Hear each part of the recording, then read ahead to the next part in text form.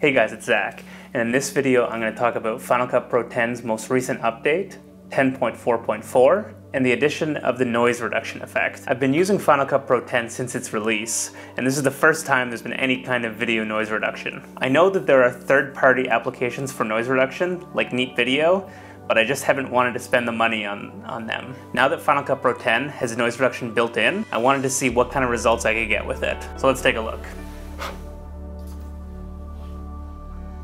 In this first look, I took the GH5, I kept the aperture constant at f4, and I adjusted the shutter speed and the ISO to match exposures through the ISO range. In the effects panel under Final Cut Pro is where you will now find noise reduction. When you load noise reduction onto a clip, you have two parameters you can work with, amount and sharpness. In my testing, it's best to keep the amount of noise reduction to high or maximum, and to keep the sharpness to very low or none. With that said, those are the settings I used on the following clips. I put the same shot side by side, with noise reduction on one and none on the other.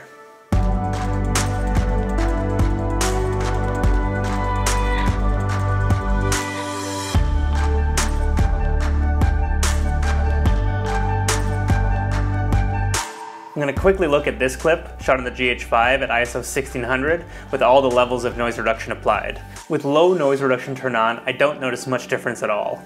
With medium noise reduction, I notice a little bit less noise in these areas, but still not that much of an improvement. I definitely notice less noise when it's set to high. Specifically looking in these areas, when you turn the noise reduction on, a significant amount of that noise goes away.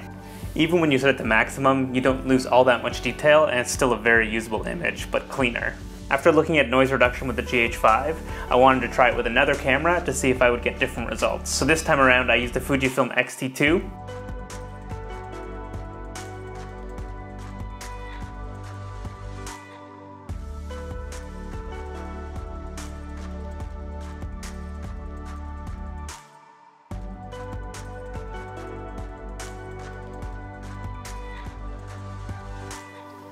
On both the GH5 and the X-T2, I found that the noise reduction in Final Cut was able to help quite a bit.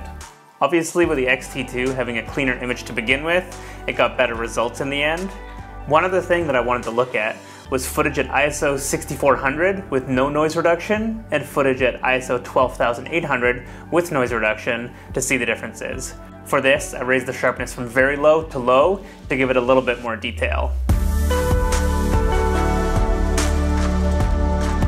You are able to get less noise in the higher ISO footage with noise reduction, but you do obviously have less detail. I also did the same test with footage at ISO 3200 versus 12800.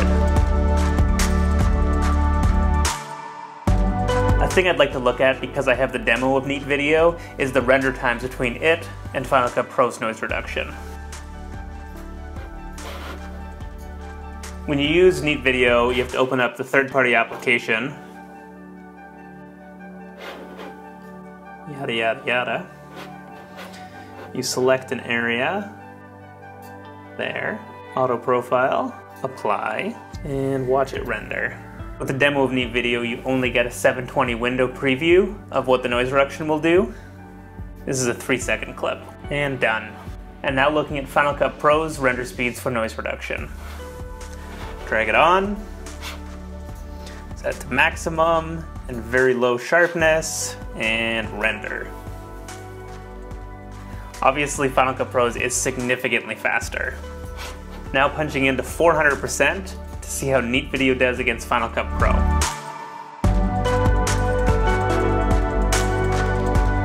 Looking at the results of Neat Video's and Final Cut Pro's noise reduction next to each other, I would say that Neat Video does look a little bit better. On the other hand, it does take significantly longer to render and costs extra. Overall, I'm pretty happy with Final Cut Pro's noise reduction, and it's definitely something I can see myself using.